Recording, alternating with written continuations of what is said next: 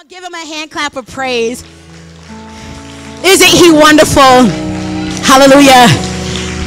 So we would like to take a second just to welcome the vessels of the hand of the Lord International. We love you.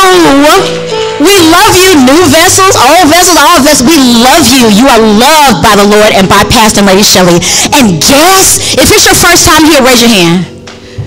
Hey, I see some of them was jumping in the praise like, hey, you jump on in that praise. So we just know that you're already welcome. I'm sure you already know you're welcome, and we love you and appreciate your presence. So in this time of giving, not only do we give glory, but we show the Lord that we love him through financial giving. And we don't want to limit it to the fruit of our lips, but we know the Lord is dealing with our heart, and know that the movement of our money shows the movement of our heart towards him. So in this time of giving, you can raise your hand, and the ushers can give you an envelope. If you're on Realm, our church database, you can give through Realm. You can text to give, all these different ways. But Father, know through our giving that we're not just offering the fruit of our lips, but we give you everything, and we show you that we love you. In Jesus' name, amen.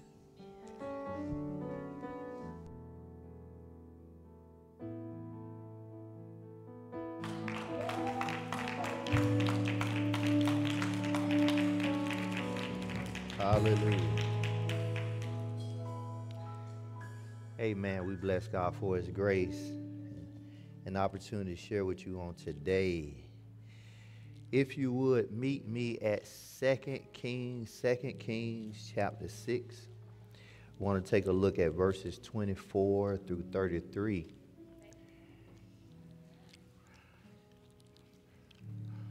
Again, welcome to everyone that is here, those that's on their way, those that are watching us live now. You're engaging. We bless God for his grace and his mercy, his love, his kindness. 2 Kings chapter 6, we're going to start at verse 24. And so as we give reverence unto the word of God, I ask that you stand. If you're even at home, get out the bed and stand while you making your coffee. Stand. 2 Kings chapter 6, verse 24 down through 33. Just take your time. We're going to read together. We have a say amen. And if you don't have, you can see it on the screen. Ready, begin. And it came to pass after this that Ben-Hadad, king of Syria, gathered all his hosts and went up and besieged Samaria. And there was a great famine in Samaria. And behold, they besieged it until an ass head was sold for 80 pieces of silver, and the fourth part of the calf of those done for 5 pieces of silver. And as the king of Israel were passing upon the wall, there cried a woman unto him, saying, Help my lord, O king. And he said, If the Lord do not help thee, whence shall I help thee? Out of the barn floor, out of the winepress. And the king said unto her, What aileth thee? And she answered, This woman said unto me, Give thy son, that we may eat him today, and we will eat my son tomorrow. So behold, the son, and did eat him. I said unto her the next day, Give thy son, that we may eat him. And she have hid her son. And it came to pass, when the king heard words of the woman, that he rent his clothes, and he passed by upon the wall, and the people looked, and behold, he had sackcloth within upon his flesh. Then he said, God do so and more also to me, if the head of Elijah, the son of Shaphat, him this day. But Elijah sat in his house, and the elders sat with him. And the king sent a man before him, but ere the messengers to him, and said to the elders, See ye how this son of a murderer sent. Thank you, Lord. Thank you, Lord God. And while he yet talked with them, behold, the messenger came down to him, And he said, behold, this evil is of the Lord. What should I wait the Lord any longer? May the Lord add a blessing to the reading of his word. Let us pray. Father, we thank you once again for your grace. We acknowledge your mercy, your love, your kindness. We thank you, Father God, that you have given us authority over the enemy. And we thank you that no weapon formed against your people shall be able to prosper. That in spite of every temptation, every trial, every situation, circumstance, the victory has already been won. We thank you, Lord Jesus, for your complete faithfulness to the purpose and the assignment of your time here on earth. And because of that, we have victory in everything. So, Father God, we just thank you that we will walk boldly in the things in which we've been called to do. I thank you that you are exposing the intent and the purpose of the enemy. And I thank you, Lord God, that we won't back down, but go head first by your grace in boldness to fulfill that in which you have ordained. So I thank you now for victory in advance and the evidence thereof. In Jesus' name, amen.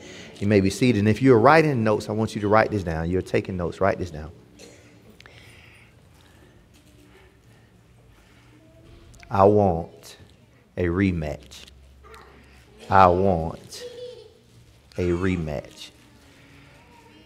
As we look at the text, and we've been on this series of champions, and we dived into some things on last week and how the enemy will see you differently.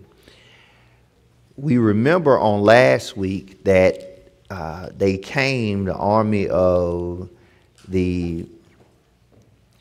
Syria. You remember they gathered around Elijah to kill him. In their gathering, Elijah hit them with blindness by the Lord through prayer and end up taking them down to Samaria. But when they get down to Samaria, the king of Israel wanted to kill them, but instead Elijah tells them, don't kill them, treat them well and let them go.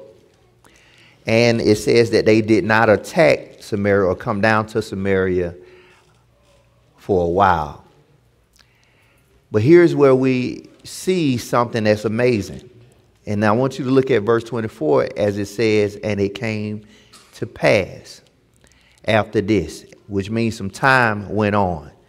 The first thing that I need you to recognize is that the Bible declares that when you resist the enemy, he will flee. But the Bible says he will flee for a season. Somebody say a season. Now, when we talk about a season, we're not talking about every 3 months. The season, we talk about season, it is pointing to the fact that there's going to be some kind of time gap, but your season, my season may be different, or the fleeing of the enemy may be different.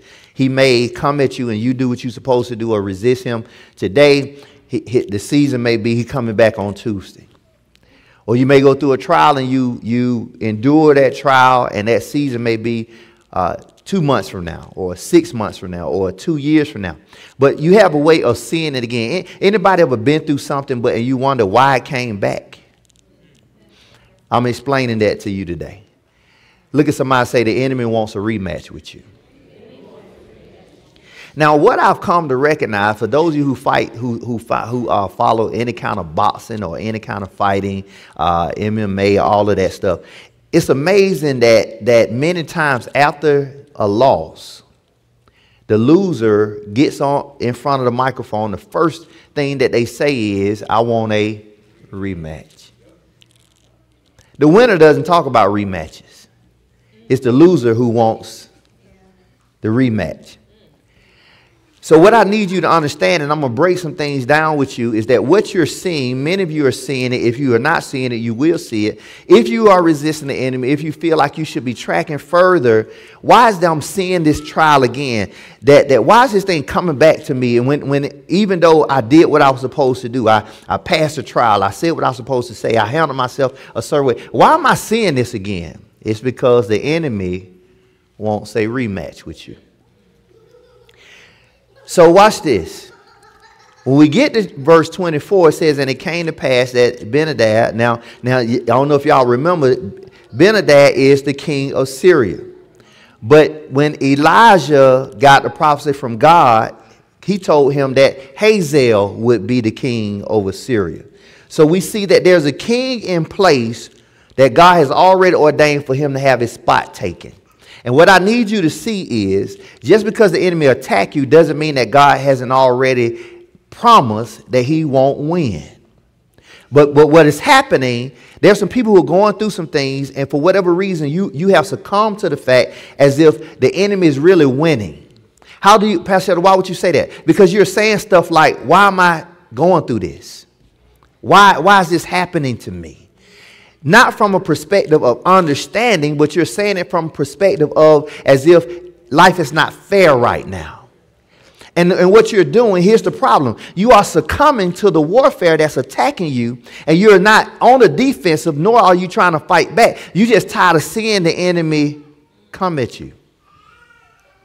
I can understand this piece because inside of myself, I believe that's this part of us that should be that even if you end up in a fight with someone and they end up winning, I've seen people say, you know what, let's call it a tie because the person who is losing won't stop. They get tired of fighting. They say, you know what, I'm tired of fighting you. I'm tired. Man, it's a tie. Let's just make it over with. They just tied. And you might be sitting beside somebody right now that they're saying in the spirit realm, okay, it's a tie. Ask the person beside you, are you saying it's a tie? Are you tired? Look at somebody else and ask them, are you tired of fighting? Yeah. I was tired. For those that are watching around the world, that's just a southern vernacular that we use in place of saying we are tired. I was tired. So look what happened. The king of Syria, he now comes and he wages war against Samaria. And this is where the king of Israel is. Watch this. Because of the war that they rage, one of the tactics of fighting is to surround the city and to prevent resources from going back and forth to inside the city, as if to starve the people that's on the inside. So some of you right now, what is happening is that the part of the strategy of the enemy against you is that he's attacking your resources. But the problem is this: if you don't fight back, you're going to stay in the condition that you're in. See, at some point, watch this, you got to recognize that if you're trying to do something that nobody in your family has ever done, and the enemy begins to attack your resources, you cannot come out just through planning. There are some things you're going to have to address in the spirit realm. So you have to come against the spirit of poverty. You got to come against the things that are demonic that's keeping you from walking out what you're supposed to walk out. And here's what the world don't tell you. The world tell you if you just get to a certain dollar amount, you'll be straight. Well, let me ask you this question. Many of you may know this. What is considered, what amount per year is considered for a person to make that will propel them to be in the top 1% around the world? Somebody give me the answer to that. What do you think a person needs to make them be in the top 1% around the world? Give me some numbers. Huh? $500,000. In a year. Somebody say 500,000. Give me something out else. Somebody say $1 million. 2.5. No, write this down. 32,000. I said 1% in the world. So if you make 32,000 or above, you are in the top 1% in the whole entire world. So if we look at it from that perspective, why are we still asking God to give us more? When he has probably made you 1%. In the top 1% in the whole entire world. In other words, there are 99% of the people who make less than $32,000 in the world. Ain't that something? So here's the thing. If you're making more than $32,000 and you're still struggling financially, it might stand to reason that it's more than just planning. It's more than just getting more money in your bank account. Could it be that what you're facing that you're really not dealing with? Let me tell you this. Getting a degree does not break poverty. If there's a spirit of poverty over your household, over your bloodline, getting a degree does not break the spirit of poverty. It's not that when you walk across the stage, poverty is going to be broken off you.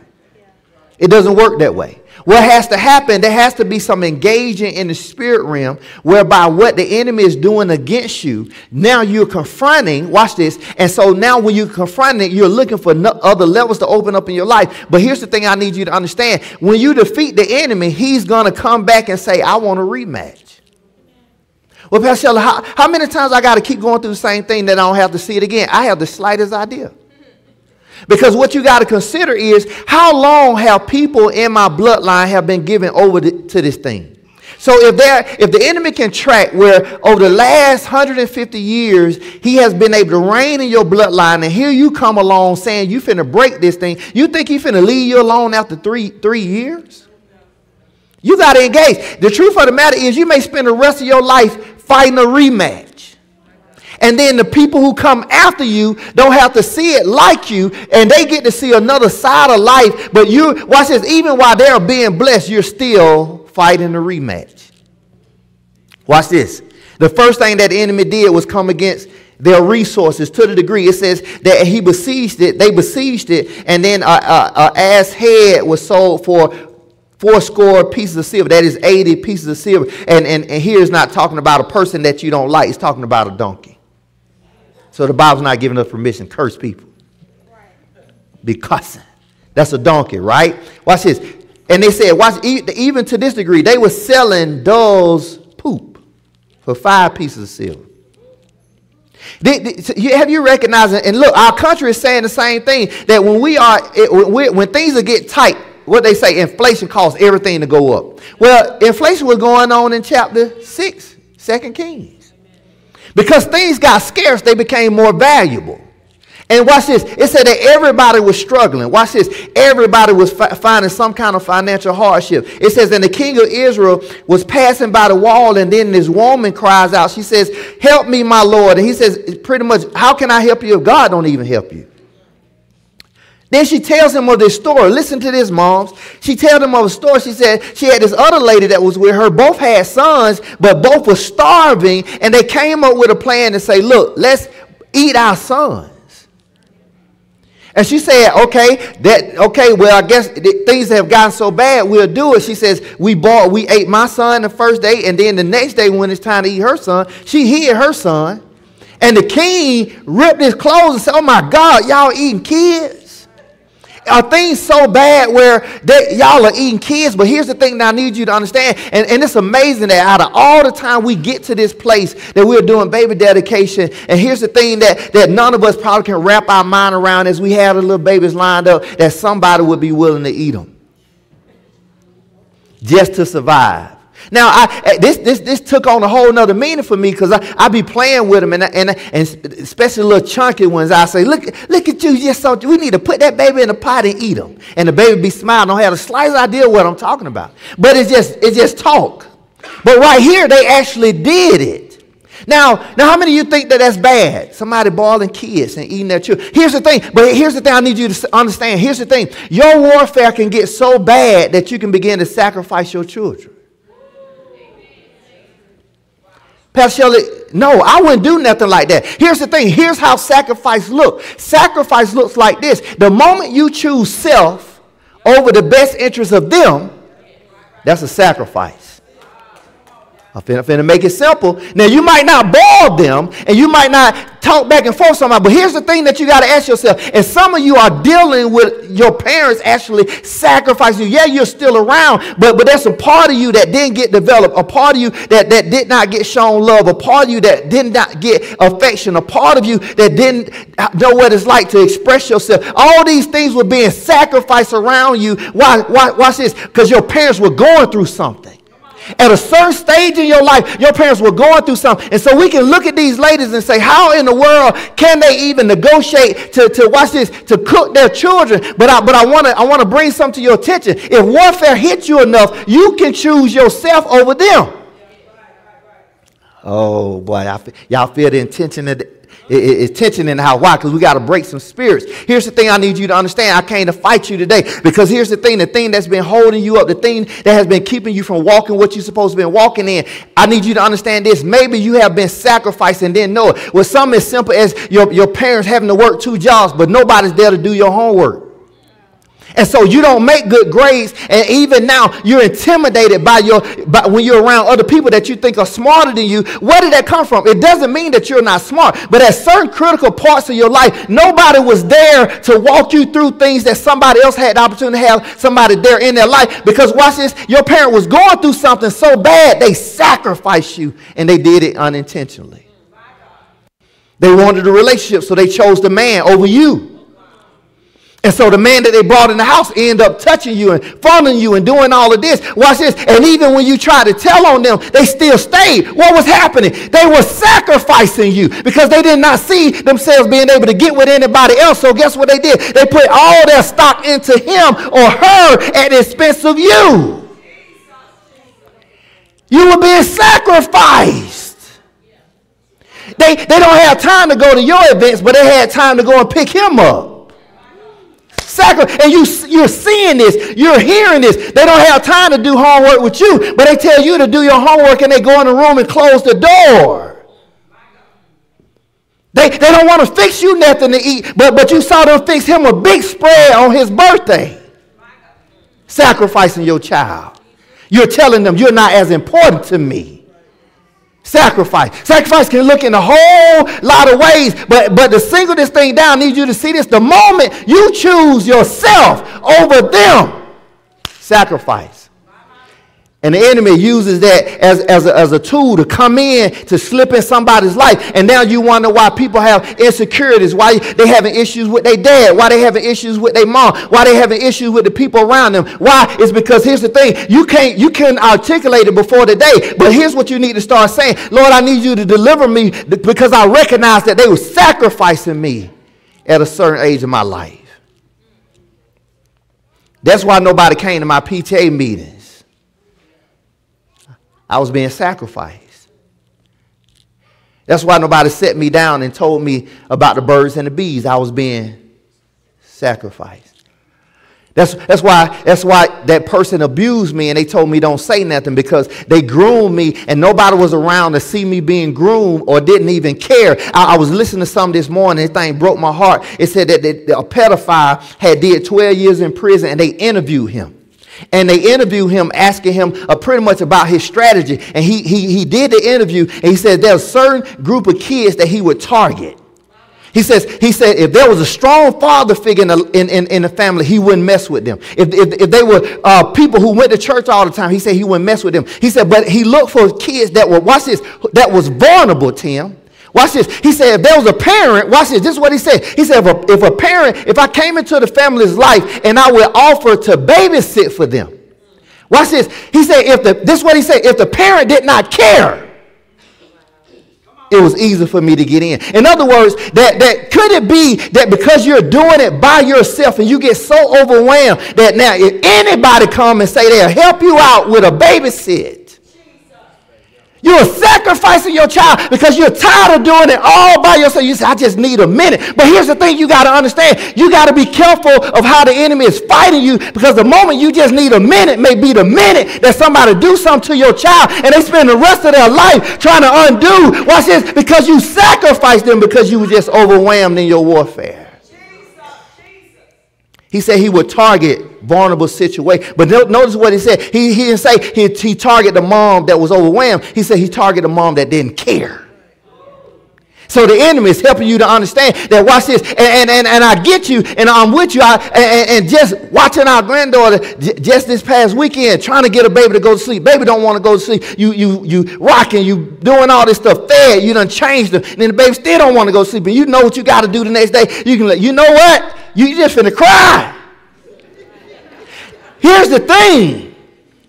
What happens but here's what we know. We know that she's going home. What happens when home is your home?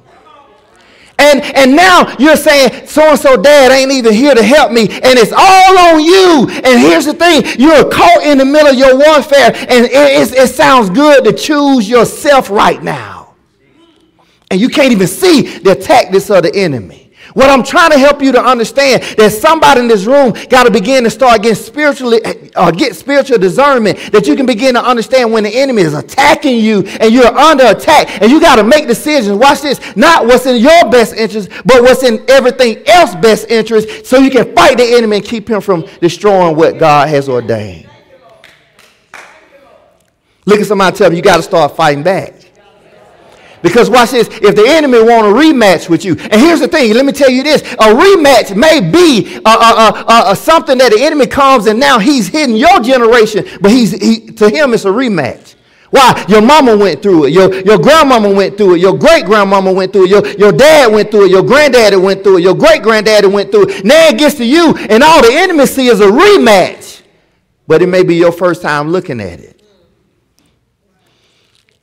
They besieged the city, and the intent was to starve them. Thank you, Holy Spirit. Somebody that's listening to me right now. Here's what you need. Here's your issue. How poverty came into your life is the fact that you've been starved. Maybe not financially, but emotionally. Maybe not financially, but psychologically. You don't even know how to express yourself anymore effectively. Here's the truth of the matter. Okay, let me get specific. Thank you, Holy Spirit. There's somebody that's saying, Lord, I want to be in a relationship. But here's what God is saying to you. Here's the thing. Can you really handle one? Because you cannot get in a relationship with somebody, and now when it's time to talk, you don't even know how to articulate yourself. And so now you shut down because that's all you know. But you learned that defense mechanism in the middle of a warfare, and you was being sacrificed. And now you bring that foolishness into somebody else's life. And now they know what it's like to express themselves without yelling and fussing and fighting. So you got some people right now, all they know is chaos. They will fight. They will go all out, blood going everywhere. They call the police. The police come and lock the person up. Watch this. 10 before the day over, they run down there to go and get them out of jail. And the same person who called the police on them is the same person signing for the bail. You know how crazy that is? Now you out of bail money that y'all didn't even have at the beginning of the fight. You know how crazy that sound? We were going on some training yesterday. How crazy that sound. Listen to me, guys. Now take your feelings out of it. How crazy is it that me and somebody, me and a girlfriend get into it, and we're arguing over money. Get into a fight. Denise called the police on me. Now we got to pay extra money of what we didn't have before to get me out of jail because she called. And now we say we love each other. You know who only that makes sense to? The two people that's in this toxic relationship. And you know what's crazy? To some people, that's normal. And then when they get somebody who don't act like that, you're boring. I'm boring because I ain't slapped you. I'm boring because we ain't drop kicked each other. I'm boring because we ain't cussed each other out, and you just expressing yourself. No, you got some issues that you got to get resolved. I'm going to help you understand this. Now, here's the thing. Ladies, lace fronts does not cure you from demonic activity. Sir, lifting weights does not cure you from demonic activity. See, what we're doing is trying to fix all this external stuff, but ain't nobody dealing with what the real problem is. So now you trick me by walking past me and you look cute, but you got some issue that the moment you don't get your way, now you flat my tires, and to you that's normal. And all you say, I'm sorry. What? Why you just didn't tell me you was upset? I ain't want you to go nowhere. Why you had to flat my tires? I'm sorry. You want me to get you some more? No, I want you to get out my life, you person. Guys, I'm trying to help you to understand. That is not normal. I'm finna go to the store. I want to go. No, stay right here. I'll be right back. No, I want to go to the store with you. For what? Because the last person they would say we're going to the store, they ain't come back. So every time you go to the store, I think you're not going to come back. Like, what are you talking about? Have I ever proved to be that? No, you ain't. But just in case you try to leave me in. So both of us got to run to the store because you haven't fixed a warfare that you've been having constant rematches in. Watch this. So the lady got tricked. Somebody say the lady got tricked. Can we go a little deeper? So what I need you to see, what I need you to see is this. What I need you to see is this. If you had to write something down, you have to write something down. I want you to write this piece. I want you to write this. I need to know exactly what this fight is about. I need to know exactly what this fight is about. Here's why we're losing. Here's why we're losing, Tim. We're not looking at every individual fight. We're not looking at every individual fight. Now, if I am a boxer, everybody that I fight is a boxer, but everybody have different styles. I got to study your style in order to beat you. So in other words, every fight is different. Are you following me? Now, I need you to understand, every fight you're fighting is different. If you try to treat everything the same, you're going to get whooped. Can we go a little deeper? Now, so we're not doing this today, but normally on Sunday, since we do kickball, we have approximately over 200 women that's out there at kickball. I'm going to use myself as an example. If the enemy wants to come at me through any other women, you got 200 women that's out there.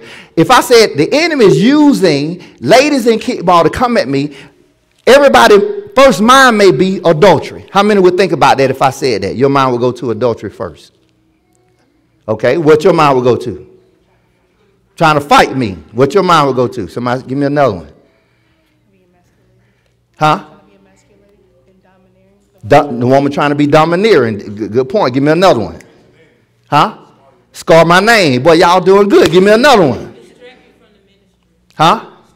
Distract me from the ministry. Now, here's what I love. You guys are doing exactly what you need to do in every trial. If I'm in a setting of men, and we're in a men fellowship, and I say, look, man, these women out there on the field, they coming at me. Most of the men going to think, oh, they trying to get you to cheat on your wife. That could be so, but that could not be all. One person, that may be their assignment. Somebody else could be the different things that each one of you said. That somebody else may be, well, I'm just going to try to strip you of your leadership. So watch this. When you're dealing with the spirit of Jezebel, let me explain it like this. When you're dealing with the spirit of Jezebel, Jezebel is a form of witchcraft, and it comes in a lot of different forms. That's why you got to understand, what am I really fighting? So somebody else intent. So if the enemy used them, Tim, it may be to get you to cheat on your wife. But if he used somebody else, they may just want to smear your name. Somebody else may tell everybody, don't go and play over there, because they're trying to affect your bottom line. Are you following me? Somebody else may try to get you out of character, that now that people may see you as this person, and so they're doing certain things. Why? To get you to blow up in front of everybody. Are you following me? So watch this. I cannot go in thinking that if the enemy is coming at me just through a woman, it's going to be for sexual immorality. It can come in a lot of different forms. But if I'm not ready for the fight, if all I'm looking for is somebody trying to tip me sexually, then I'm going to miss the fact that this person is manipulating me to get what they want. Because what do we see in the text? The lady said, let's boil our sons, but she had no intention on boiling hers. She got what she wanted and then hid when it was time for her to pay up. That is what the spirit of manipulation do. It will get you to go all in, tell you that they're all in, but when it's time for them to be in, you find out they're not all in. So there's somebody, warfare, that's in this room right now. You got to deal with manipulation, which is a form of witchcraft. A person is feeding you stuff that make it look like it's a we thing, but it's a me thing. Ooh, see how that thing quiet, Tim? That means it's going on. It's going on. You might be sitting beside somebody that really make you think we're in it together until it's time for them to move, push their weight. Now they're giving you excuses. But watch this. They got what they wanted from you. Now you need something from them. And watch this. It's a reason they can't produce. You need to understand the warfare. You fell victim to something that you should have been guarded from, but you didn't understand the tactics of the enemy. And so watch this. This woman is going crazy and she's rending her clothes. Why? Because she's been tricked to such a degree. Watch this, been to her son is dead. And it was by her hands. Here's the problem. Here's the problem. Here's the problem. The problem is this. If you cannot identify the warfare quick enough, you may kill something. And by the time you recognize it, it's over. Look at somebody and say, you got to catch it before you kill it. See, there's finalities in certain stages. Watch this. You got to recognize what is the enemy after. There was a situation that was happening dealing with the kickball piece, and the Holy Spirit gave me, he said, you got to pray against the spirit of witchcraft. I said, look, here's the thing. I went into our staff meeting. I said, we're fighting the spirit of witchcraft, and here's what God is helping us understand. He's going to unveil the plans of the enemy. And so watch this. He started giving us things about the situation that needs, whereby every time they would do something, we will be 3 steps ahead of them. And so we start laughing and say, look, it's amazing. They think church means stupid.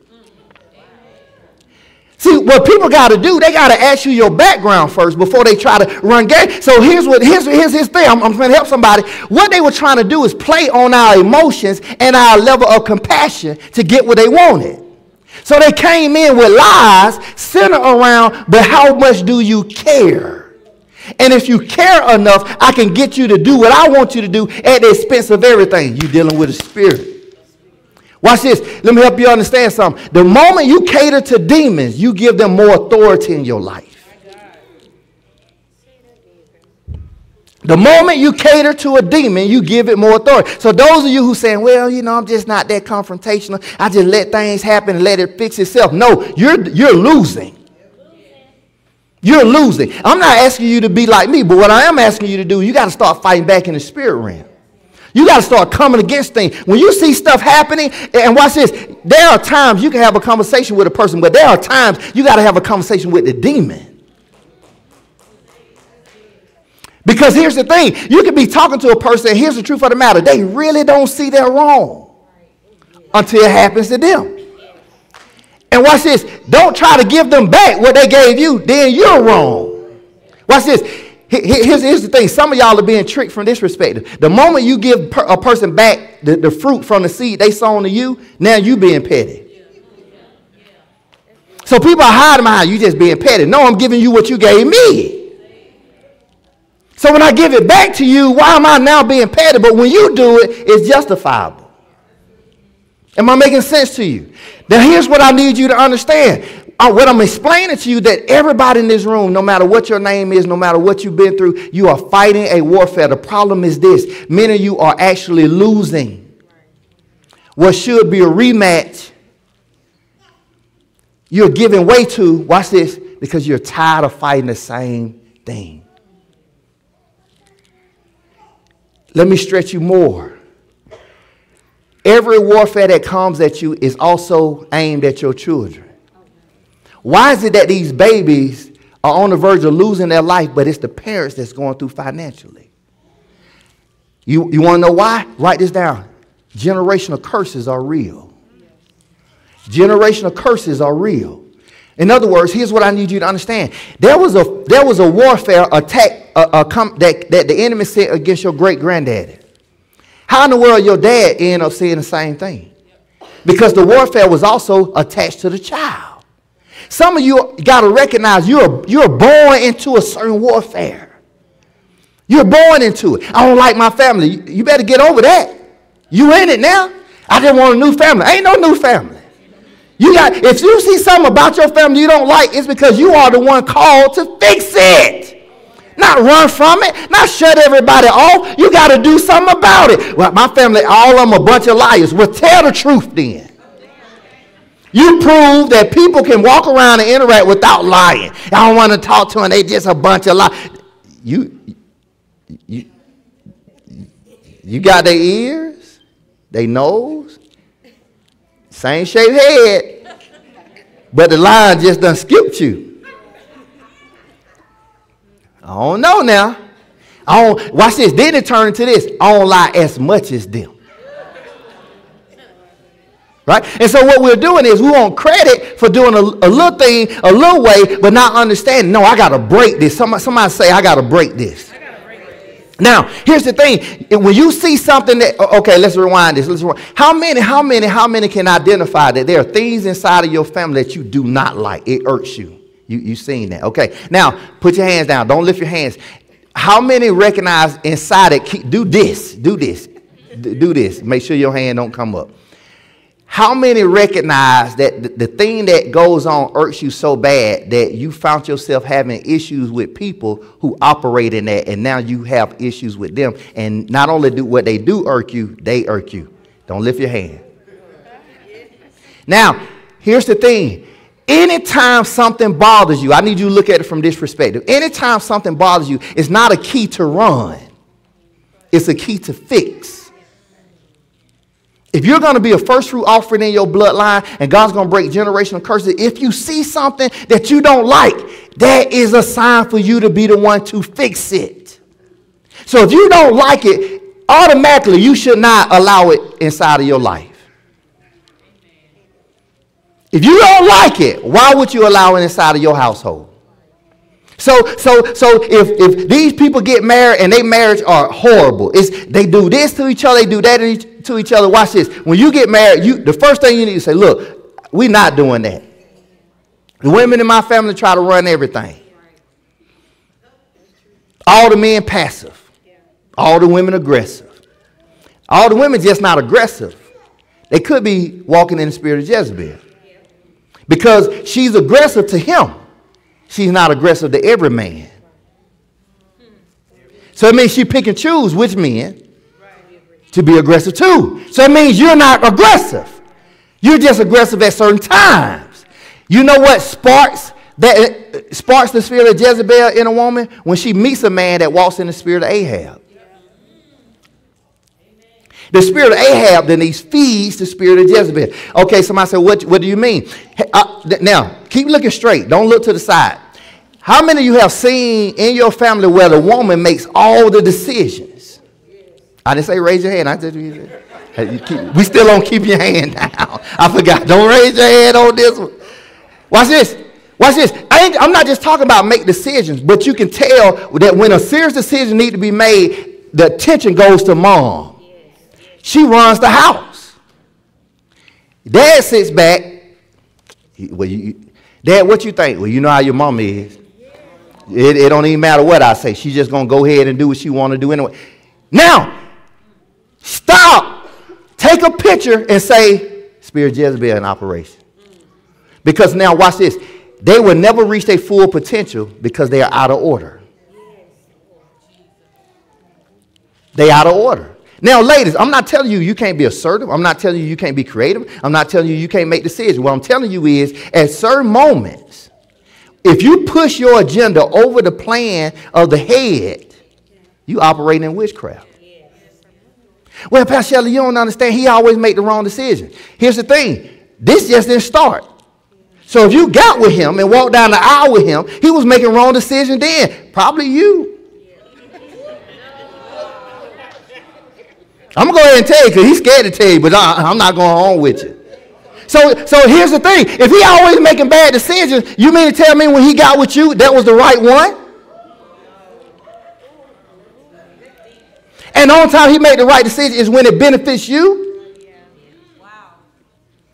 No, that's the spirit in operation. So here, fellas, here's what I'm trying to help you to understand. They'll say, they call you what? Jellyback. Stop saying a man is a jellyback. Say he operating in the spirit of Ahab. Ahab carries the position, but don't make no decisions. He refer everything to Jezebel. Watch this. And fellas, here's the problem. Some of you operate in the spirit of Ahab, and you love it. Why? Because you know at the end of the day, she going to come through for you. And so when it's time to make hard decisions, you refer to her. Not to get her wisdom on something. You refer to her. Why? Because you really want her to make the final decision.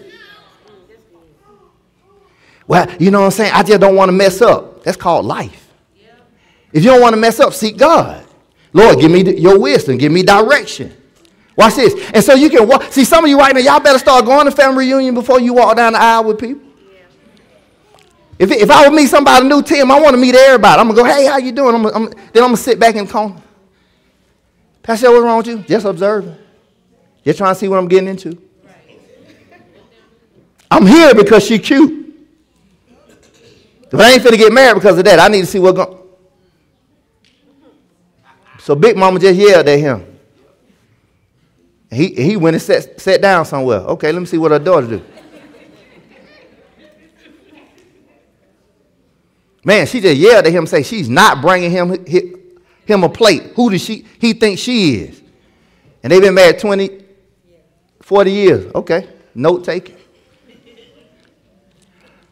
And you mean to tell me you different? Nah. Babe, what you want, babe? You need anything else? I need you to sit down and explain. This is me. I can fix my own plate. Explain this. I just know the big mama over there, she running him. Her daughter run him. Your mama run your daddy. And you really think you finna run me, don't you? No, I ain't like that. You know what I do? I stand up in front of everybody and say, look, hear ye. I got an announcement to make. Everybody, he finna ask her to propose. No, I'm not proposing. I wouldn't dare marry into this family. Big mama, you something else. You need to stop. And you let her do it. Grow up. Come on, man up. You. I saw you for the last hour. She told you sit down. You ain't moved yet. Come on, Ahab. Get up. I'll call him out. Because here's the thing I need you to understand. Everybody in this room come with some type of warfare. We call it baggage. Stop calling it baggage. No, it's warfare. Watch this. And at certain times, certain things about you may not kick in until you hit certain levels. You know it's easy to act a certain way when there are certain commitments not made. I had somebody tell me one time, well, Pastor Shelley, I mean, is it that bad if we just stay together, you know, because we want to see? See what? You can't act married and think you're going to get what the warfare that comes along with marriage. What's wrong with you? That don't work that way. There's a certain thing that's going to come at you when you hit certain levels. So we just, okay, I want to wake up seeing you every day. No, y'all playing. That's called playing house. Because at any given time, you can leave. But if I'm married to you, I can't walk out like that. So you're playing. Because watch this. At the end of the day, everybody going to choose themselves. But when I'm married, I can't do that. So the bad thing is we can look at a movie, and some of y'all, this is how I know y'all in fantasy land. Y'all look at a movie, and while the credits running, y'all still talking about what's finna happen. The movie over. Y'all still talking about Ghost. Ghost dead. He gonna come back because I just think, shut up! You're in fantasy land. The problem is what you can't understand reality from real. And so what's gonna happen in your relationship? What's gonna happen with your family? You're gonna treat it as we still playing. No, this thing gets serious. You walk up and say, I do. Oh, it's on. It's on a whole nother level. There's a whole nother level of warfare that's going to hit you. Watch this. The enemy ain't going to hit you while y'all sinning. He's not trying to break that up. But if in your bloodline, everybody go through a divorce, you're not going to find out if y'all compatible by living together, playing house. You find out when y'all say I do. Then every divorce demon wakes up and say, what they just do? Yes. You don't see that demon playing house. I'm going to call them my babe. People lying. You introduce, this my husband. Y'all married. But we've been together so long. That ain't your husband. You're a liar. I told you your whole family lie. You just keep. Grown people. Look what happens. One lady lose her son because she did not understand the warfare she was in. You got people right now that are losing family members to the enemy because they don't understand the warfare they're in. Why is it that the husband and the wife are really arguing? Could it be that the enemy wants your child that's in the other room to hear the conversation? And now, as a young man, he's developing an ideology about marriage. As a young girl, she's developing an ideology about marriage. Here's the truth of the matter. It may not even come out for another 30 years. And then when she gets married, when he gets married, they say, well, this is what I want in my relationship. I'm like, where that come from? Watch this. Watch this. I run out of time. Look at this. When the king heard it, he went into what? Sackcloth and ashes. So watch this. Here's the problem. Some of y'all think that the more you cry, the more you're fixing your situation. I'm not telling you you can't cry about it, but you got to start doing something about it. And watch this. He blamed Elijah. Why did he blame Elijah? Those that were here last week, that's what the answer said. Why is he blaming Elijah for what's happening? because Elijah told him, don't kill him. Now, because he didn't kill them, he feel like had he killed them, they wouldn't be going through what they're going through right now. Here's what I'm finna change for a minute. Some of you got to recognize part of the warfare that will come against what God has on your life. That at one season, you can tell somebody to do something, but when they start going through the warfare behind what you suggested, they will now hate you for what you said. Elijah wasn't wrong. It's the fact that now the king is facing a warfare through listening to Elijah. Here's something that you got to understand. I don't care who's in your life. A person can tell you what thus says the Lord, and they can be right on point. But every time you hit another level comes another devil. So just because I'm going through warfare doesn't mean you gave me bad counsel. And so now he wants to kill the prophet. Because the prophet suggests at another season, don't kill him. So now he put a hit out on the prophet. Sent the man down there to kill him. He said, I'm going to take his head. Watch this. Here's something that you got to understand too. Part of the warfare is that the enemy will say different things about you, but the one who's saying it won't be the one that come at you. And some people can't even recognize that. Some people get stirred up by somebody else and not understand it. If you don't like them so much, why don't you say something? I don't have time with all that food. But you telling me. So now some of you will listen to somebody, they will get you stirred up and you feel a certain way about a person and they really don't have an issue with you and you don't have an issue with them. You done took on the offense of somebody else. I need you to write that down. I can't take on other people's offenses. Here's the thing, ladies and gentlemen. You got to learn how to separate everything and everybody. In other words, just because people are closer to you doesn't make them right. You got to be careful that part of the warfare is for you to take on my offenses about what I'm going through. Watch this. And now you jump in to try to do something. And now you're in the way of what God is trying to get done. See, sometimes look what happens. I'm going to ride or die. To who? If they wrong, they wrong. Say, nah, I ain't doing it. Okay. See, right now, let me ask you a question. Right now, can your spouse come to you and tell you about something they're going through and you can look at it objectively? Or are they automatically right because they're your wife? Or are they automatically right because they're your husband? Here's the thing. When you become a voice for God, you got to sit back and say, well, I hear what you're saying, but you got to, you know what? You did what? They said what to you? Well, babe, let's be honest. You do have a capacity to do this because you do it to me. So there's a strong possibility you did it to them. Well, I'm not talking about us. We talking about you, right? See, here's the thing. If you can't have those conversations, it's a strong possibility that you are inside of a warfare and don't even know it. Can I have a different opinion than you? And I point out that. So if you come to me and ask me my opinion, I get to give you my opinion. You can't bring me something. Watch this. I know ain't nobody ever been through this. Have anybody ever said something to you and they try to control your responses? They want to talk freely. But they don't want you to say, you don't respond back. They say stuff like, I'm going to take, watch this, manipulation. Any time somebody comes to you, watch this, it's going to be somebody going to laugh because you just went through this. If somebody comes to you and say, I want to tell you, but you can't get mad. And you say, okay, don't agree to that. Tell them, number one, either you're going to tell them or you not. You can't control my response. That's manipulation.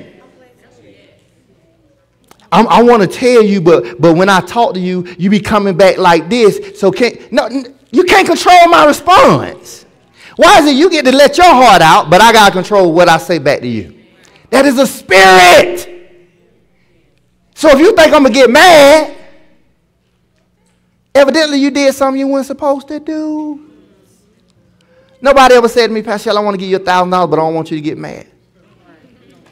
Right? You want to know why they're saying that? That's called manipulation. And some of you agree to that because you don't understand the warfare that you're fighting. So immediately you say, nah, you can't control. Nah, either you're going to tell me or you're not. You can't control my response to you. Well, I just want, watch this. You got to be careful with this. Because along with this spirit of manipulation is the ability to cry on demand. Some of these people need to be in Hollywood. I ain't lying. if I can't get you, see, here's what I need you to understand. See what the enemy does, here's the sad part. Many times a person don't even know they're being used by the enemy. The enemy don't come at you straight. Many times when you're dealing with the spirit of manipulation, it has to come in a way that would be acceptable. So that means it can varies depending upon what stage of the warfare that you're in. So if I talk to you like this and you don't give, they change and act like this. You don't give, they change and act like this. And they keep going. And many times, here's how you know you get to the end of their tactics. They break out in tears. How is it that we're supposed to be talking about what you did to me, but now I got to console you because you crying? That's a demon. And you spend the next hour, it's going to be okay. I want you to know I'm here for you because I love you. And they be, okay, I just want to. Never talked about what they supposed to talk about.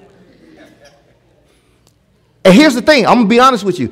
Since somebody been through that and there was a piece of you that felt empty, it's because you got played. So here's the thing. When you start coming against that, people would think that you're insensitive. It's not that I'm insensitive. I recognize when I'm dealing with a spirit. I'm not calling you the spirit, but I can tell when the spirit is operating through you. Amen. The Bible says we wrestle not against flesh and blood, but against principalities. So here's the thing. I don't want you to become paranoid, but I do want you to be mindful when the enemy is attacking you, and now he's trying to get you to respond a certain way, and you lose the rematch. Some people perfect this stuff, guys. Babies and children, they're great at it. Why? Because their mama great at it. Their grandparents great at it. Great-grandparents. So through their bloodline, they just pass this thing on. Manipulation, lying, stealing, cheat, all this stuff. And so when they get to the baby great at it. Like, dang, how they do that? Baby, grab your face before they start asking you for something. What you grabbing my face for?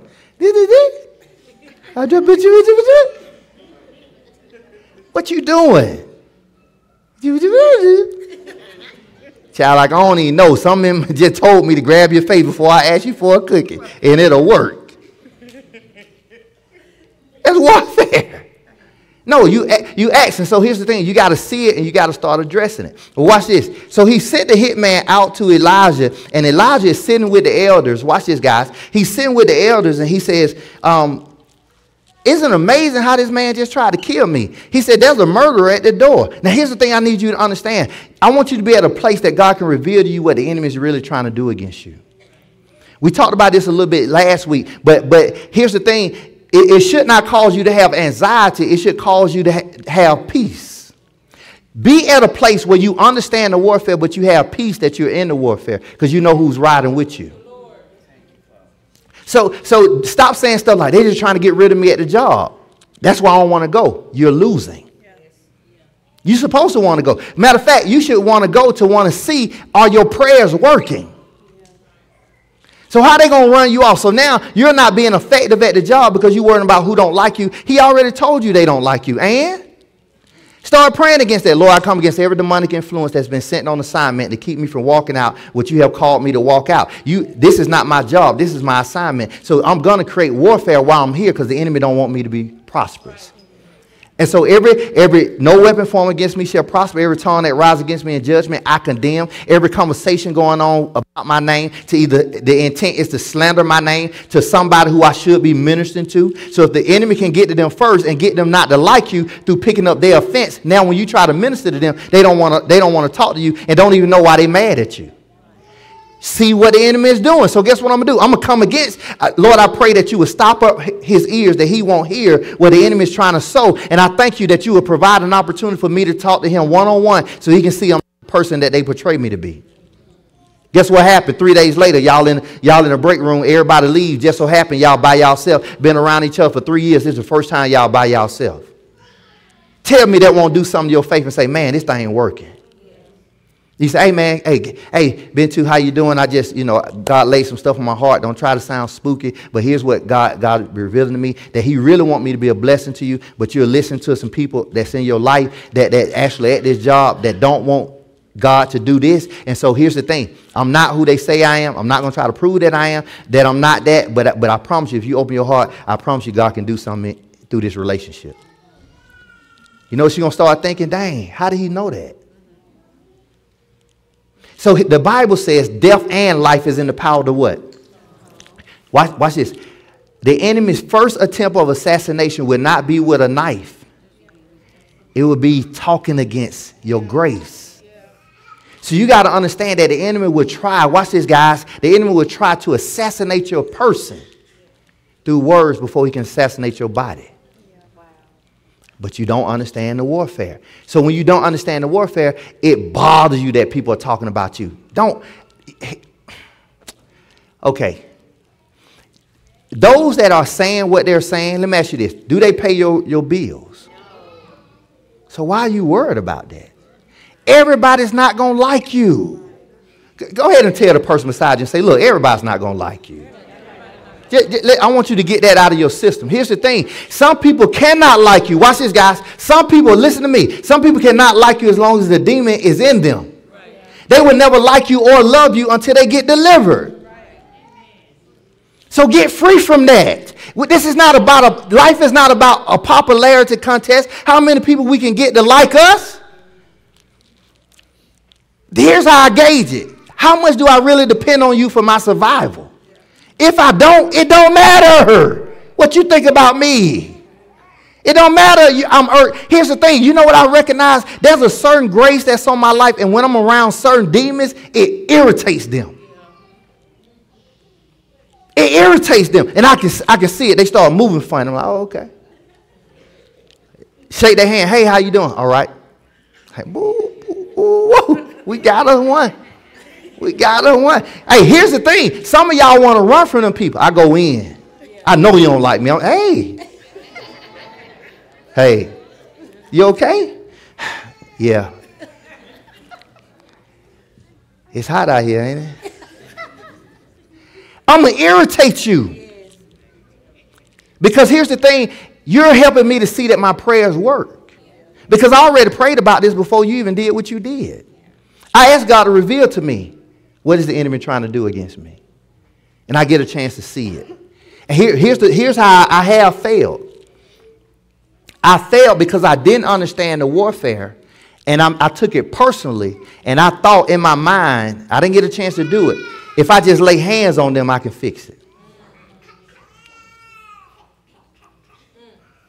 I said, all I want to do, I don't want to pray for him, and I want to lay hands on, not in prayer. I just want to give him this 3-piece real quick. And I don't want to do it over in the bushes. I want to do it in front of everybody. If I just do it in front of everybody, God says, okay, so what's that going to solve? I said, I don't know. But I think it'll feel better if you just, Lord, just give me this one time. I remember saying, I said, if he say one more thing, and I said it to a couple people, I'm telling you, I'm on a breaking point. He say one more thing, I'm going in. Holy Spirit said, and what you going to do? What you mean? He said, what, you going to fight him? I'm just saying. So is that part of you dead or not? I said, I mean, he shouldn't be doing this. He said, understand the warfare, son. What is the enemy trying to do right now is to, watch this, guys. Here's a part of warfare. He's trying to excite you. The excite piece is to get you to act out of character. What you mean act out of character? That part of you is supposed to be dead. When you wasn't saved, that's how you fix your problems. You can't get saved and try to fix your problem the same way you did when you wasn't saved. So some of you don't know that part of what the enemy is trying to do, just get you to yell back. Get you to engage with the foolishness. Watch this. And when you engage with the foolishness, he wins. That's why you feel like you feel why you're losing the rematch. You got to identify what is it that the enemy is really trying to get me to do right now. The reason he's coming against me.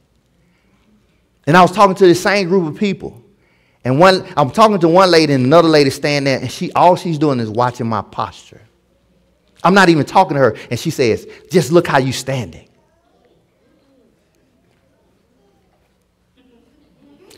She said, you just prideful because of how. I'm like, I got a part of me saying, check her. Another part of me, I guess it's the Decatur part. Anybody else from Decatur and you get there? Okay. So we got to pray against that Decatur demon or Atlanta demon. Something. It might be a Mississippi demon that at the same time. It travels now. Spirits travel. And I heard a voice saying, check her. Then I heard another voice saying, but you know you're not like that no more. And the whole time this one person's talking to me, I'm battling with what this other person is saying, even though I'm not even looking at them. Here's how I got out of it. I said, Lord, I need you to help me. Lord, I need your wisdom. I'm praying. I need your wisdom. I need, Lord, speak through me. I need you to show me how to do this. I said, this don't make no sense. You got to be kidding me. All this is going on. I didn't even know. The Holy Spirit kept saying, say hey to them, speak to them, be nice. I'm like, why? Why I got to keep on speaking? I already know they lying on me. They don't. I don't even want to talk to y'all because I'm good at that. I got the gift for goodbye. I can cut you off and don't think about you ever again in life. Here's the thing. And he kept pushing me to be nice. So a whole year went around, and we did this in Bible study. Whole year went around, and we going through Philippians 4 and 8. And we get to a part that Paul says, think on the things that whatsoever things are lovely. When you look at lovely, it's talking about extending yourself to everybody as if they're a friend. Even the people that don't like you. So it's not that you're faking. What you're doing is being lovely. In other words, I'm going to keep showing you love even though I think you don't deserve it. And here's what I had to do this week. I had to thank God for moving through me even though I didn't know the Bible was commanding me to act that way. I just knew he was telling me you cannot deal with this the way you used to, but I didn't know that now while he kept propelling me to do this thing, he was asking me to do, watch this, what the word said, regardless of what my body wanted to do. So that's why you got to still be nice. That's why you got to still be loved. That's why you got to still smile. You got to extend yourself as if everybody is a dearing friend. Everybody.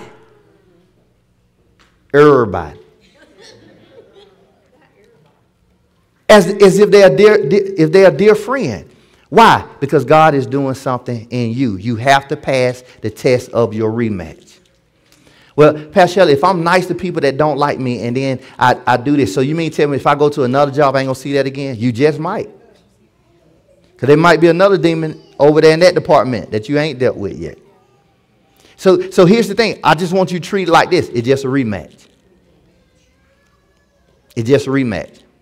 When you defeat the enemy, he will leave you for a season. But you got to answer it again. Denise, it's just a rematch. I don't know about you. Some stuff I'm just tired of seeing over and over again. Because you remember I told y'all about the sodas, people stealing my sodas at the house? You know what? Over the last 2 weeks, last 2 months, that haven't happened. Before you say awesome, Denise, here's why. I don't drink sodas no more.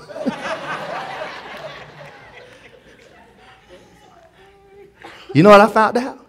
The spirit's still there. It just takes something else belong to me. So I'm on water.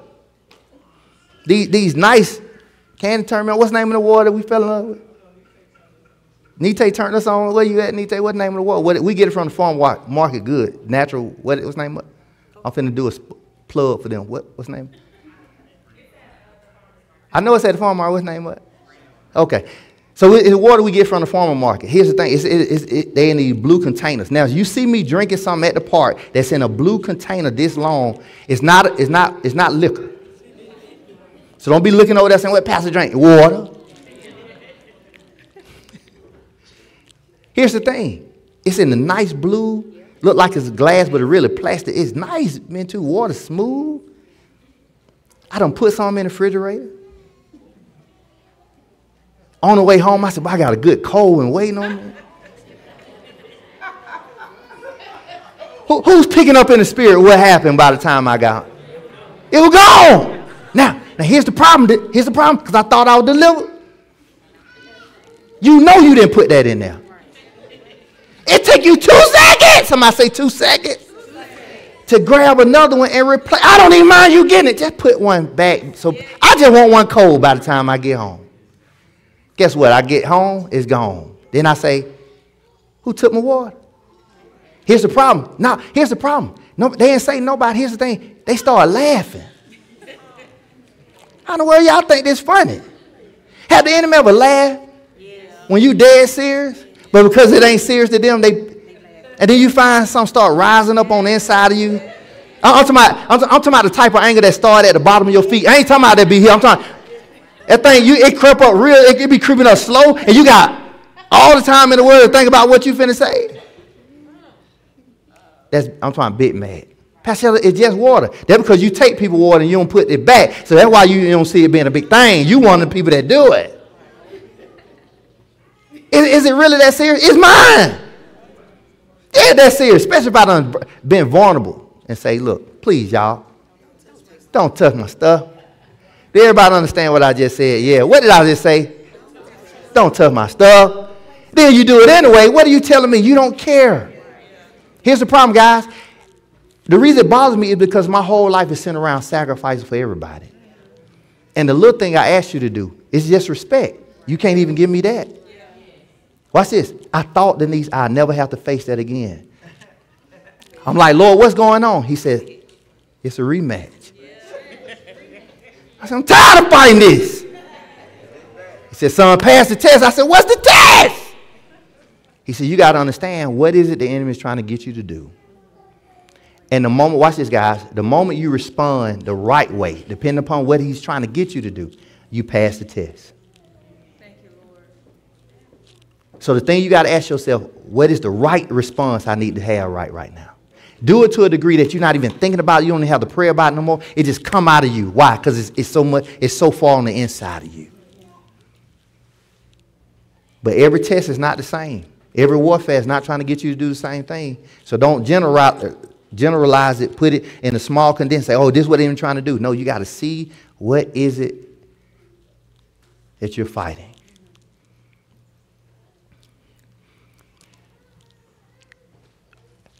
Here's what I want your heart to be. I'm going to give you some homework for the next week. Here's your homework. Find out, the first place we need to find out, thank you, Holy Spirit, that I've been praying about. I need you to pray this too. Ask the Holy Spirit to reveal to you where in your childhood you were sacrificed and those over you didn't know they was doing it. Listen what I said. They didn't know they was doing it. Some of you are holding bitterness because you feel the effects of the sacrifice. But I want to open your heart to this. What if, just what if, they really didn't know the damage they were doing to you? What if? What if they were so consumed in their own life they didn't know it was going to affect you like that? So part of what's keeping you, thank you, Holy Spirit, that's keeping you from releasing them is the fact that you have this mindset of it deals with entitlement. They do know. If it hasn't been discussed, they don't know. And if you're talking about something that happened 25 years ago, it's a chance they did not know. So release that person. Thank you, Holy Spirit. So what I need you to do is to release those who did not do right by you while they was in their warfare. So there's some forgiveness that need to take place in here. There's some bitterness. The Bible says the root of bitterness comes like a tree. And it not just produce fruit, but it want to take root. You got to fix that. You got to fix that. Now, thank you, Holy Spirit. It's just something with this parent thing that God has put in place that none of us can shake. The Bible says we got to honor our mother and father, that our days may be long. He didn't say you had to like them. He said, but you have to honor. Amen. In other words, there's a certain level of reverence and respect you have to give to them. Why? He used them to bring you in. Now, Pastor, I didn't ask you whether they were good or bad at what they did. I'm trying to help you to get free, because here's the thing. If you don't pass the test, there's certain things God cannot do with a person who is bitter toward their parents. So you're stopping the flow of the Holy Spirit in your life. Now, I'm going to ask you this. If you had to weigh what you believe God is going to do in your life compared to what you're holding on to, I hope that the thing where you're trying to go outweigh your feelings right now. If you can do that with your scale, you can forgive. Forgive doesn't mean I agree with what you did to me. Forgiveness means I'm breaking bondage. I'm not going to be held back for what you did to me. I'm a kid. I'm gonna still respect you. I'm gonna love you. I personally had to go and visit my dad, and I wouldn't say that he did a great job with me. But I got a phone call that he was not doing good. Hey, he need to go to the doctor, this, and this. And I put it on my schedule to go. Here's the thing. I knew he's afraid of doctors, afraid of hospitals. He's afraid of needles. I knew there's a strong possibility he's not going to go. He has this crazy theory, ain't nothing wrong with you until you go to the doctor. And then when they tell you what's wrong with you, you're going to die in 2 weeks. So if a person who think like that, you think they're going to go? No. They ain't going to go. Guess what I did? I went anyway. You want to know why I went? He's still my dad. Do you see how it works? So watch this. I had to make sure I did what I was supposed to do in honoring him, to know that there's something wrong with him, and as a son, to try to fix the problem, even though I knew his stubbornness wouldn't allow it.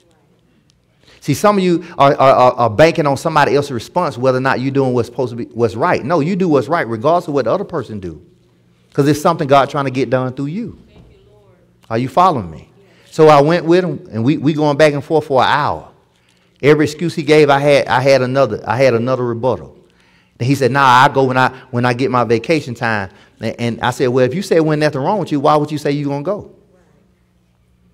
I said, "Man, you can do this." His manager walked by. I involved the manager. I said, "Excuse me, sir. Real quick question. If I got to take him to the hospital and he got to get something done, can his vacation time kick in for medical reasons?" He said, "Sure." I said, "What excuse you got now?" He said, "I ain't going." I said, "Okay. All right. You know what God gonna look at? I did what I was supposed to do." Are you following me?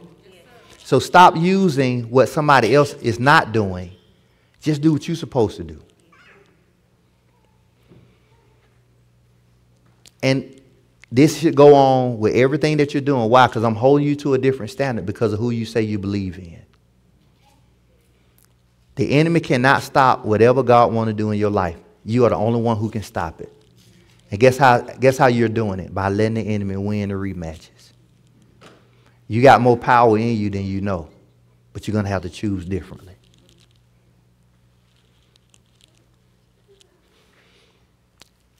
This is why I want to do this piece. Remember I asked y'all to pray for each other? I want you to pray for somebody, but I need you to pray for your family right now. Grab somebody. Make sure they're a family member. If your family member is not here, I want you to stand, and I want you to touch and agree with somebody else whose family is not here. Grab that person. If you don't have a family member that's not here, I want you to stand. And if you're standing, find somebody that's standing, and y'all come in agreement with them. If you're standing, find someone that's standing. We're going to pray for each other today. Ask them what their name is. Go ahead and break the ice. Tell them they look nice today. You look so nice. You look so cute. Look, tell them you like their shoes and the shirt that's matched with the pants.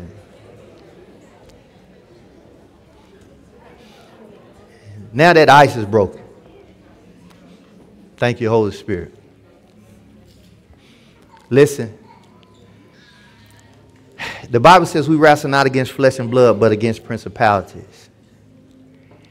Every person in this room represents some type of warfare. I don't care how cute you are. I don't care what you wore today. I don't care what you're driving on outside. I don't care where you live. There's a warfare that's connected to your bloodline. And if you're holding the hand of your family members, some of you may be more aware of what your bloodline is fighting than somebody else. And then somebody who you may be praying with somebody, you may not know what's going on in their bloodline. But you still can pray effectively that whatever God wants to do in that person's life, pray that every generational curse is broken.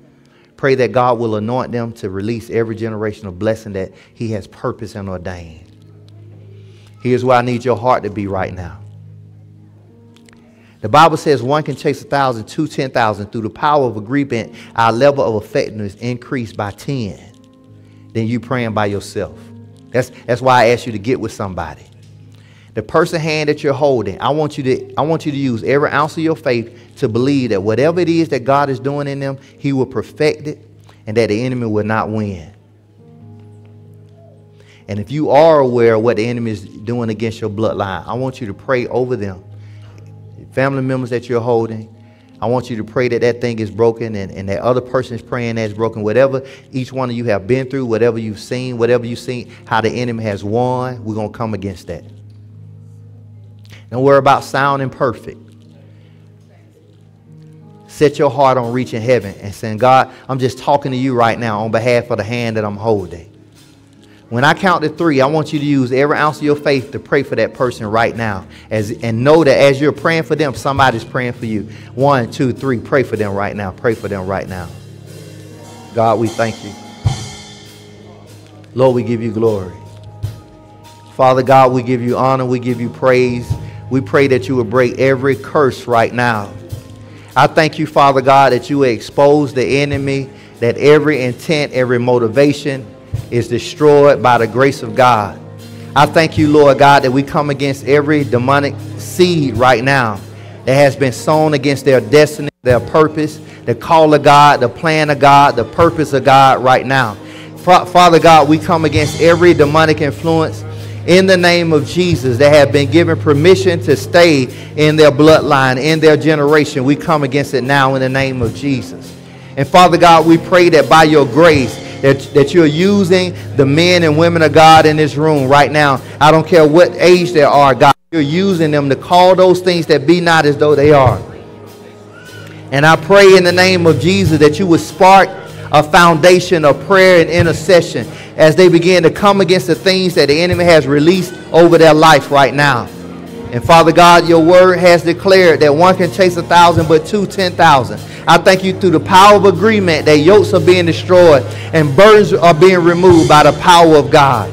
And Lord, I come in agreement with every prayer being prayed under heaven right now. And I plead the blood of Jesus over every word that's being declared. May your glory be seen. May your power be made known in the name of Jesus.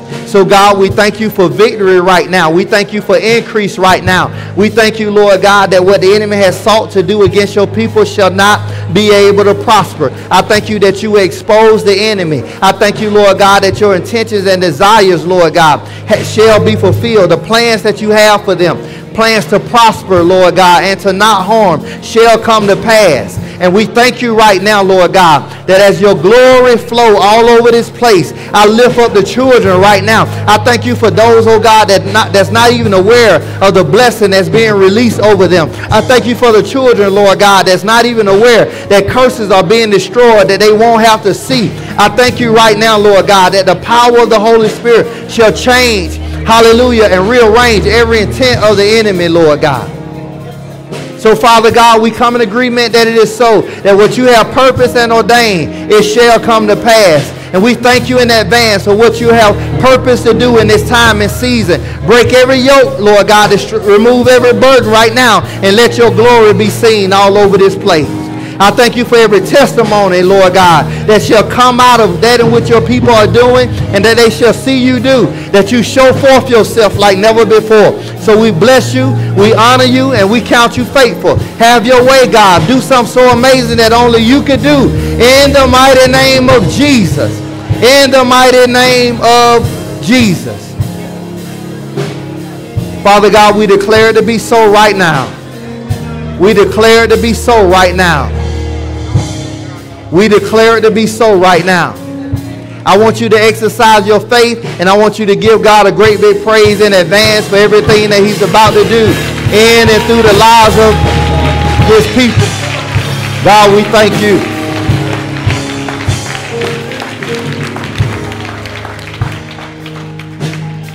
Before you leave, I want you to squeeze somebody and tell them, I'm going to be praying for you this week. I'm going to be praying for you this week. You're going to be in my prayers this week. You're going to be in my prayers this week. I'm going to be interceding for you. I'm going to be interceding for you. You're going to be in my prayers this week. You're going to be in my prayers this week. You're going to be in my prayers this week. Listen, I want to spark this in somebody's heart. I want somebody to be bold enough to start praying with their family. I don't care if y'all had to get on a conference call. I want you to pray over your family this week. I want y'all to pray together. I want y'all to pray together. Can we do that over the next 7 days? Somebody organize that. Pray for your family. I want y'all to come together in agreement. Assign somebody to do that day. It can be real easy. You know what? It's your turn. And then let that person pray and everybody come in agreement for that. Because I just believe something is about to break. I don't know if you sense this. Something is about to break in some people's lives and over some bloodlines. I just sense it. I sense it. I sense it. Here's the thing. Here's the thing. What made prayer so amazing is that prayer is not a manipulation tool to get God to do what we want him to do. That's not what prayer is about. Prayer is an opportunity to simply fellowship and dialogue with God. All right? Now, as a result of that, guess what happens? I can cast my cares on him. And then he can show me what he intends to do in my life. And so it's through the fellowship that I end up seeing results. Not that I'm trying to manipulate God to do something. It's the fact that he helped me to see that he's here to do something. See the difference in that? I'm not trying to manipulate God into doing something, but he make himself known that he's here to do something. Now I put expectations on him and I watch him move. But he allows me to get engaged and to be involved in the process. That's why your prayer was so important today. It's not that he doesn't intend on blessing the person you prayed for. He's just allowing you to be a part of the process, to engage in it. So if you don't know them personally, I want you to have their name before you leave, and that you're going to be praying for them this week. Over the next 7 days, just include them. I'm not asking you to spend an hour, 2 hours, but as you're praying in your personal time, Lord, I lift up this person that I prayed for in church on Sunday. And I pray that you will have your way in their life and in their bloodline, that you will bless them and multiply them, increase them, spiritual, relational, and financial. You can do something as simple as that. But I want you to do it every single day over the next 7 days. Can we do that? Can we do that? I believe something going to happen. I believe something about to happen. I believe something's about to break. I believe something's about to break. I believe something's about to shift. God is up to something. I sense a turning.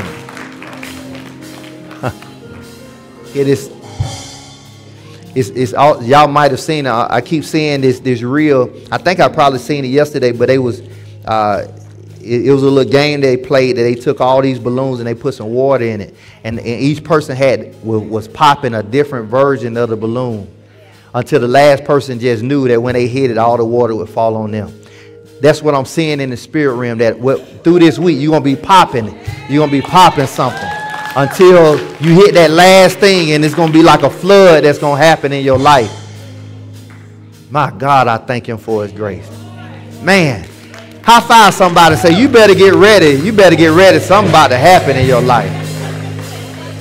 Something about to happen. You were wondering what's been the hold up. Maybe you haven't been praying the right thing. Something's about to happen in your life. Something about to happen in your life. Here's what I want to give you the opportunity to do as we get ready to move forward and dedicating these babies. Before we get ready to do that, if you're in this room and God has spoken to you that the hand of the Lord is a place that he will have for you to be, we want to give you this opportunity to come and plant yourself here at the hand of the Lord. You can come up. We can acknowledge you to everybody. And if you're online, you can do the same. Just type in that I want to plant myself, and we will acknowledge you over looking at over the microphone and looking at the monitors. We can do that piece. Amen, amen. Any hearts, any hearts, any hearts, any hearts. Amen, amen, amen, amen. Well, we bless God for his grace and everything that he has set in motion to do in here. So we want to turn it over now to, I think hospitality is responsible for this piece.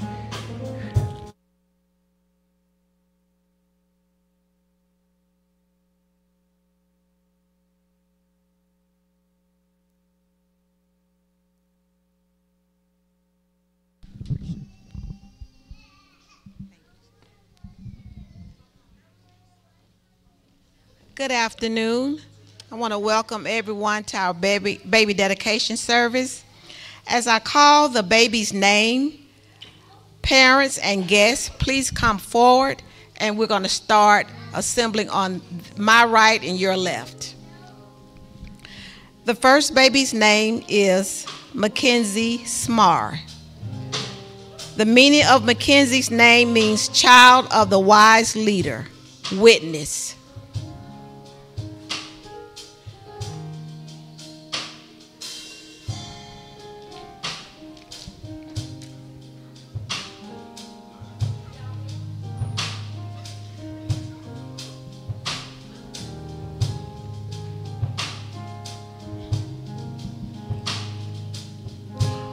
The next name is Brooke Swint. Brook means water or stream, inspiring a free-flowing and adaptable nature, encouraging her to go wherever the river takes her.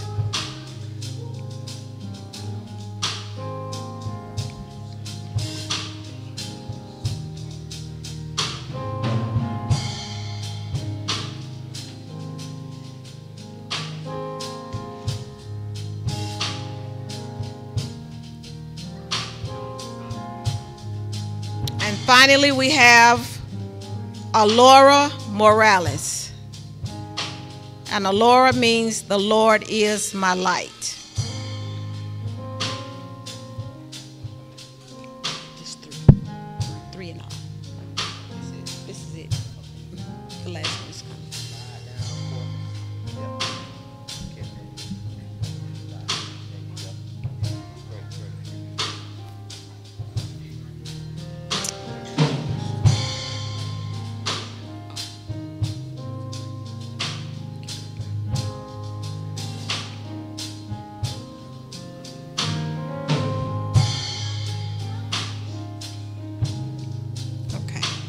So, baby dedication is a symbolic ceremony undertaken by Christian parents soon after the birth of a child. The ceremony is intended to be a public declaration by the parents that they will raise their child in the Christian faith. Proverbs 22:6 tells us to train up a child in the way he should go, and when he is old, he will not depart from it. The biblical foundation of dedicating a child to the Lord can be found in the book of 1 Samuel 1:11. Jesus himself was also dedicated to God. Luke 2:21 begins the account of Mary and Joseph taking him to the temple to dedicate him to the Lord. Baby dedication is no way considered to be baptism. Making the decision to be baptized is outside the scope of a baby's understanding. Romans 10:10 tells us that for with the heart man believeth unto righteousness, and with the mouth confession is made unto salvation. This verse points to the fact that the confessor must make a verbal declaration of his or her own decision to be baptized. Consequently, the decision to be baptized the child must be must reach the age of consent to understand the word and choose to obey the word or not.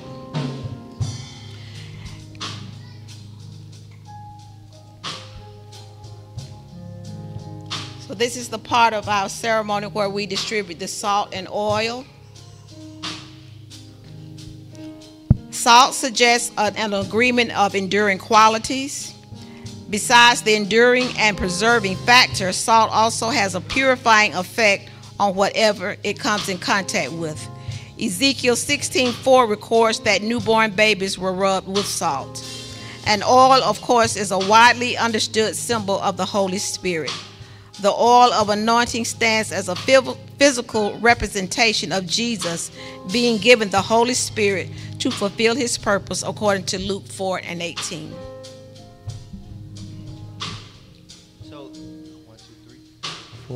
Thank you. Was so weighty on my heart as we do this is the fact that this generation of babies are under an attack totally different than anything we've ever seen. Having now my kids being grown and now my grandkids coming into the world, I'm really feeling more and more pressure and sorrow for them, that they're actually going to be raised around more than just what you are able to show them. that when they go to school, that people going to say stuff is normal, that's demonic. And now the way that you're going to have to rear them is totally different than what I had to do 25 years ago, because they're not facing the same thing. And no matter what you share at home, when they go outside, it's going to be bombarded for all this perversion. And girls, we have all girls that's here. They are passing laws that men can go into a bathroom with girls. That it's okay because somebody say identify as this. You're still a male. We didn't have to worry about stuff like that. But I'm telling you that this is the warfare that they're facing. So thank you for acknowledging the fact that, you know what, even though they are not at the age of consent, as parents, as family members, you're saying that we're acknowledging, God, we need you in this child's life. We cannot do this by ourselves.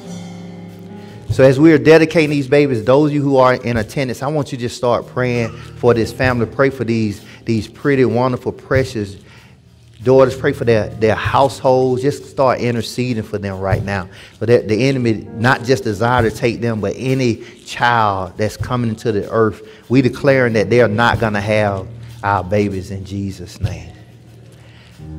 Parents, moms, or Eva, I want you to put your hand, dip your hand in the salt and water and give it to them. I don't know what their response is going to be. I've done this for years. Some babies like it, some babies don't. Can't tell you if they do or don't, but just what that represents is that God was used, and we're acknowledging, Lord, that you're going to use them to change the culture, change environments, change whatever warfare that is against them, that they're going to speak against that even at a young age and make it intentional. So parents, I want the parents to lay hands on the children, and I want the family members to gather around them till everybody's touching. Everybody's touching. Everybody's touching. Everybody's touching. Everybody's touching. Thank you, Holy Spirit. Everybody's touching. We come in agreement over this baby right now. Thank you, Lord. Dear Heavenly Father, we bless you and we thank you for these sweet angels that you've given us. And Lord God, we dedicate them back to you right now. We know that they're not at the age of consent to accept you for themselves, but as guardians, we acknowledge, Lord God, that they cannot do it without you. And your word declares a 3/4 cord is not easily broken. So we declare that your glory shall be seen in their life. We thank you that you will use them and there will be a hedge of protection round about them. We understand that we are in a culture that's trying to steal our children. But I thank you right now, even as we declare today, Lord God, that we will not make decisions, Lord God, that will sacrifice our children, even though we're unaware. But I ask that you would give the parents wisdom, knowledge, and understand, divine wisdom, knowledge, and understanding, even the family members and friends. I thank you, Lord God, that you would give them insight as well. And we dedicate them and their lives back to you, that the promise that you have ordained before time, and when they was in eternity in your bosom, it is that we come in agreement that it is so right now. So we ask that you will bless them from the crown of their head to the sole of their feet, and that anyone who sows in their life shall sow on good ground. We declare it to be so. In Jesus' name, amen. Amen.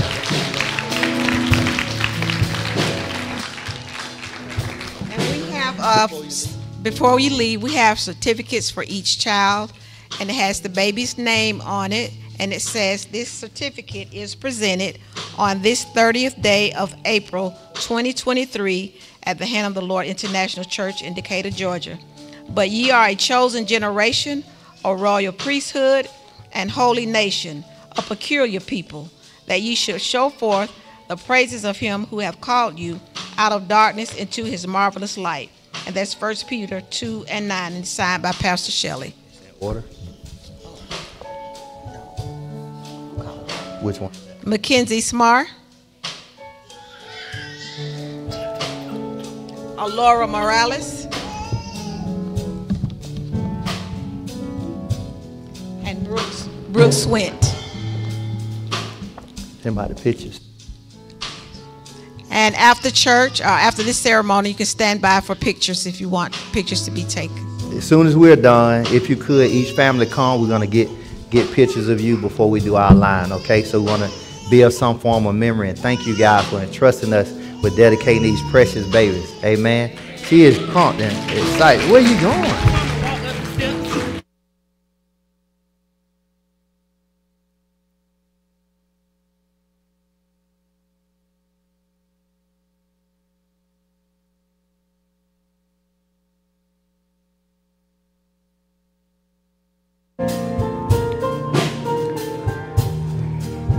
So we want to turn it over to, I think, AP Thomas. Are you gonna go with mommy? You can tell her bye-bye. Oh, Lady Shelley. Hallelujah.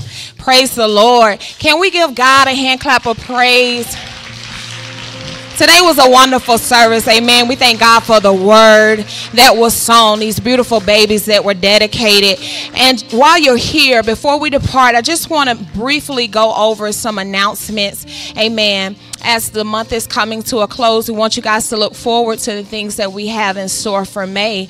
But first and foremost, we just want to thank everyone that came out to support our baby dedication, all of our guests, our visitors. You always have a place to come worship here at the Hand of the Lord International. And so we invite you back at any one of our service. We start at 9:30. Praise and worship starts at 9:30, but we go live in our broadcast on social media, YouTube and Facebook. Covenant Promises starts at 10 o'clock. So we do hope that you will come back and fellowship with us in the near future. Also, if you didn't get the opportunity to give, we have 5 different ways for you to express, amen, your worship unto the Lord. And if you have not had the opportunity to give, we want to give you that opportunity at this time to sow your seeds, amen. You can go via Cash App. We have a Realm app. We can do what other ways? We can give via tithe envelopes. If you need an envelope, old-fashioned way, just raise your hand. Usher will get one to you at this time. Awesome. And I can't see. Y'all pray for my eyes. That says Young Adults Ministry.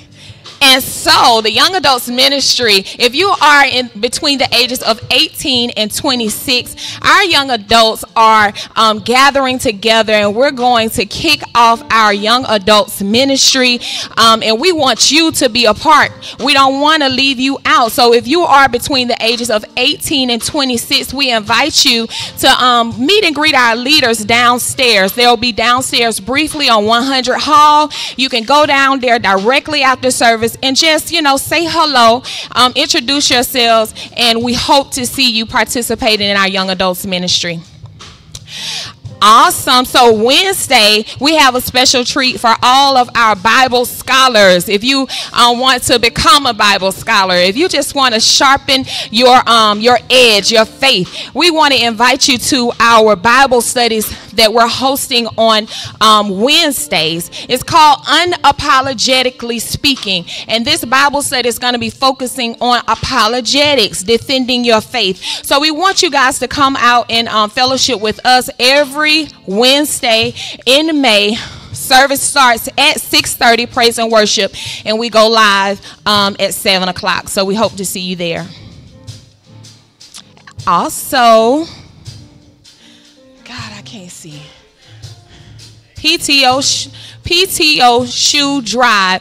We are partnering, amen, with KIP Atlanta Collegiate, and they are they're accepting donations for either new, gently worn shoes. The goal is 2,500 shoes that we're collecting. So we want you guys to be a part of this so that we can help them raise their goal. If you have any old shoes that you're not currently wearing, y'all know, ladies, we have some stuff in our closets that we can get rid of, correct? Awesome. How about donating that to a good cause? So after service, starting next Sunday, we're going to have a donation box in our foyer, and you can bring those shoes and you can drop them off there. And I saw that red back there. Listen. Now, this Saturday, if you have not registered, if you have not put on your calendar to come and fellowship with the Heart of a Blessing Women's Ministry, I'm just going to let you know, if you miss this, you're missing a treat. I want to invite all the women, all the ladies that are in here today, come out and fellowship with us on Saturday. Our think tank is going to start at 10 o'clock. Amen. Think tank is going to be an explosive time of praise and worship and just fellowship amongst women. So I encourage you, if you have not registered, I want to see you there. Okay? Place. Listen, our place training is on the rise. If you are concerned about contributing to the house, if you know you have a grace, a gift, God has sown something into your life, and you know what? God expects in a return. He expects a return. Anything that God has deposited into you, He expects a return on that deposit. And so God has given us graces. He's placed gifts on it inside of us that He expects us to utilize for His glory and the benefit of others. So Place is designed to help you come into an understanding of how God uniquely designed you with your gifts. So I want you guys to sign up if you haven't done so already. That is going to be on May the 12th and the 13th, Friday and Saturday. Our very own Kalia Brown is going to be hosting it. She's a fantastic, awesome teacher, and I want to encourage you guys just to register and come and learn more about how God uniquely designed you. And this is the last day, you guys, to sign up for our chosen family outing. And what better day, to close out in family worship? We want our families to join the chosen ministry in fellowship. So we have created a event. We didn't create it, the baseball team created it. We just want you guys to come and fellowship with us. So we're going to a baseball game. And so if you have not registered, the cost is $25 per person, ages 3 and up. So we want you guys to come out and fellowship with us. So go sign up today.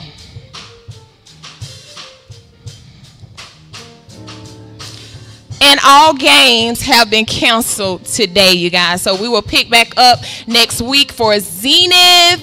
Oh, I feel so bad about that. I wanted to play today, guys. I wanted to go beat somebody up, but can't do it. It's all good. Come on and stand to your feet and grab you a neighbor.